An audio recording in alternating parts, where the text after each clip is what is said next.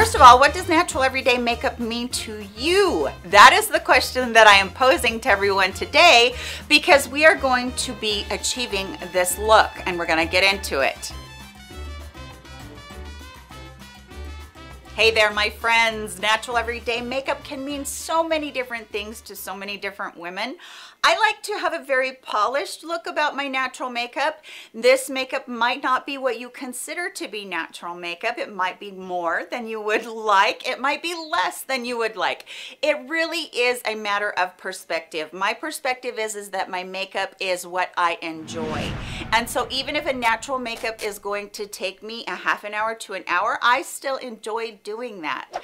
Some women feel like a natural makeup routine should only take you 10 minutes. But for me, what it is lightening up your makeup, making your skin look as natural and beautiful as possible, and working with what you have. So that's what I'm going to show you today. We're going to try and perfect our canvas, and that's going to be our focus. And then all the rest of the makeup is going to be makeup that is lightened up. If you've ever seen any of my videos from before, I've lightened my makeup up tremendously, and it seems to be working a little bit better for me as I'm aging. I turned 53 this year, so I hope that if you're someone that really does want to look polished, but you want to look a little bit more natural, that you will enjoy this video. And make sure that you sound off in the comment section about what you think of this look, and we will get into it so you can see how I created it right now. With natural everyday makeup, we're still going to do all of our prep steps. That includes using a primer. This is the one from Wet n Wild that I showed a while ago. It's called the Impossible Primer. I really like this. It sinks into the skin really well. It hydrates, it smooths, and it doesn't do it with any silicone.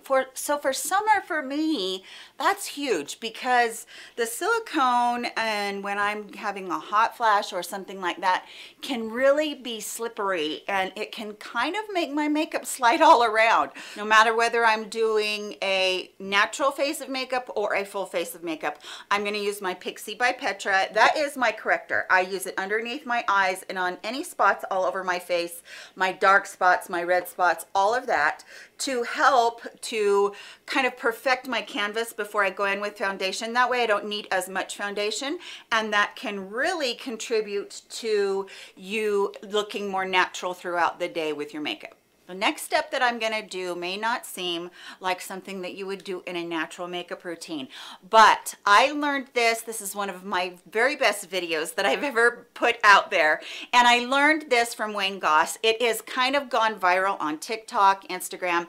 It's to put your powder on before your foundation. I use quite a bit, not a ton. I guess I load my brush up pretty good, but I always tap my brush off really well as well. This is a Sonia Kashuk brush that you can get at Target. The other thing I'm going to do is I'm going to make sure that I go across my eyes, and I'm going to go underneath those eyes as well. I'm not going to, like, you know, buff this in really well. This is just a coating of powder, and it's gonna be able to really grip that foundation and keep that foundation on all day. But you're gonna be surprised at how natural your foundation is. Now, I will list that video. I will link that video so that you can make sure that you get a chance to go see it. It is quite remarkable what happens with this foundation routine. I'm gonna go in with two foundations, and the reason is because one is super light, one is super dark, and so I'm kind of mixing them. This is the Sephora Best Skin Ever. These are two of my very favorite foundations that I've ever had. They are so good, and everybody that has been on my channel, around my channel for very long, knows that I love the number 7 Lift and Luminate, but the number 7 is too light for me. I have learned recently, and this is kind of important to me, I've learned recently that I need to darken up my makeup just a tiny bit, because I was looking way too light, very pale, and it's that warmth that can really give you a lot of depth in your face, and it can really help with your aging too. Think about young people. They do have a certain amount of flush, and even a pretty tan on somebody can be something that is desired. Now, we know that we need to wear our SPF, but we can go ahead and mimic that with bronzer and blush. So that's what we're going to do today. I'm going to just put this all over. I'm using one of my very favorite brushes from BK Beauty. This is, I believe, their 101. It is their 106. It is their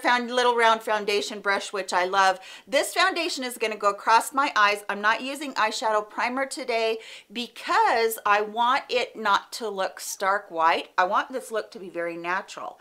And you might think that because I'm using a foundation brush to put my foundation on, that it's not going to look natural, but I'm going to show you a little trick right after this that's going to help my foundation look more natural. Now, if you've been with me for very long, you know that I don't use concealer, so I am just going to be using this up underneath my eyes. So once you have that on, check this out.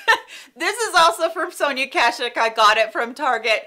This is a gargantuan beauty blender. It's like half the size of my face. It's huge. I am going to take this. I did put water in this, wrung it out really well, and then I actually put it in a towel and wrung it out a little bit more. But what I'm going to do with this is I'm going to take this all over my makeup, and this is going to lift any excess. This is one of my very favorite secrets to making sure that my foundation looks fantastic every day, because cakey foundation is just not good on an older woman. It's not good on anybody, but especially on an older woman that has lines and wrinkles and some texture. This is going to help push the foundation into the pores. You can use a beauty sponge to begin with if you want. You can use your fingers if you want to, whatever you want to. Just make sure that you turn it to a side that's fairly clean, and then that you do this, because this will help your skin look absolutely flawless. And that is with natural makeup. It doesn't necessarily mean quick, run out the door makeup. It means that we want to look like our skin is skin, that we don't have a heavy coat of makeup on. And for me, that is the part of natural everyday makeup that I try to make the best, is the skin part. Then all the rest of it can just kind of go along for what you like. For eyes today, I'm going to try and keep it very neutral because we are doing that natural makeup, but it doesn't have to necessarily be brown. And I want to show you a good example of that. So today I am going to start off with this color up here that's going to look just a little bit more kind of along the lines of a peach. So it's kind of cream color. I'm sorry, this is a Smitten in Switzerland by BH Cosmetics. Beautiful palettes, by the way. I think you guys have already heard me talk about them plenty, and I love them. So this natural makeup is going to be soft. I'm going to buff a little bit of it right here, which is the transition color. All right, so I started off with that color. I'm going in with the same brush, and I'm using this color right here, and we're going to use a little bit of that, and I'm going to come down just a little bit more. So I want this transition to look really natural. To deepen it up, I'm going to continue with this brush because I don't want everything to get out of hand. I'm going to go into this khaki green right down here. What's going to happen is if you use a more fluffy brush like that, what it will do is diffuse the color. When you're doing natural makeup, you want diffused colors. You don't want them to be super dark. So I'm using a very, very, very light touch, and I'm just going into the crease and on this outer V right here, and just a tiny bit above the crease to tie everything together. And then I'm going to take that brush and I'm just going to continue to buff until it looks really natural to me and really good to me. What you're going to see is that's just barely a shadow, barely a shadow on the eye, and your focus should be on blending with this eye look. You want to blend so much that that eye just looks like it's a watercolor. You don't want there to be any harsh lines on it whatsoever. Now taking Smitten in Switzerland once again, and I'm going to use a paddle brush or a concealer brush. Lots of times they're called shader brushes, flat shader brushes. Just going into that cream color that is up in the corner there. No shimmer in that at all. And then I am going to go, whoops, shaky hands touched the eyeball, or touched the eyelid up there. Didn't want that. And I'm going to stay down here on the eyelid, and I'm just going to bring that across again. And then I'm going to grab that original brush and I'm going to diffuse even that line even a little bit more. And this will make your eye pop when it's open. So see that brighter color compared to the two eyes, how much more that does. And that texture that you might normally have, because this is such a soft eyeshadow and the look is so soft you do not need to worry about. And I have a really bad itch on my nose. I promise I'm not picking my nose. Okay, let's go in and let's diffuse that one just a little bit more with that brush. I'm going to quickly wipe off that paddle brush. I'm going to go into that palette one more time. I'm not going to take that green. I'm going to take this brown right here on the tip of that paddle brush, the very tip of it. And I want to make sure I pat that off. I'm going to mix that with the orange right here, or the peach. It's not orange. The peach that I used on the eye. And I'm going to tap those off because what I want to do is I want to give a very soft smudge underneath my eye. I don't want there to be too much color there because, again, natural everyday makeup, we just want this to look like we're just shadow and light a little bit, and using that and keeping your color way out here and diffusing it with a brush that's kind of soft like this really does help it not to get away from you as a look. It's still going to look very soft and very pretty. This is a pencil from NYX. It's their micro brow, and I'm going to use ash brown. I'm not going to get really precise with my eyebrows because natural eyebrows aren't like really super easy defined. They don't go crazy, they don't come far in, they don't go far out. Whatever your natural shape is, that's what you want to put on your eye today. You can enhance it. Obviously, look, I have like half an eyebrow on this side. I'm going to enhance that side, but really what I want more than anything is for this eyebrow to look just like my normal shape, whatever that is, whatever you've shaped yours to be.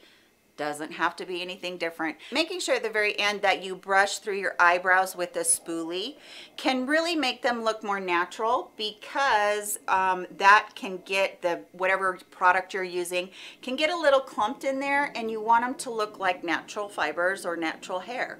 One of the things that I'm enjoying doing right now is using an eyebrow brush. You can use an eyeliner brush. It doesn't really matter. BK Beauty has a fantastic one. This is a Morphe eyebrow with the spoolie on the other end and just a very angled brush right here.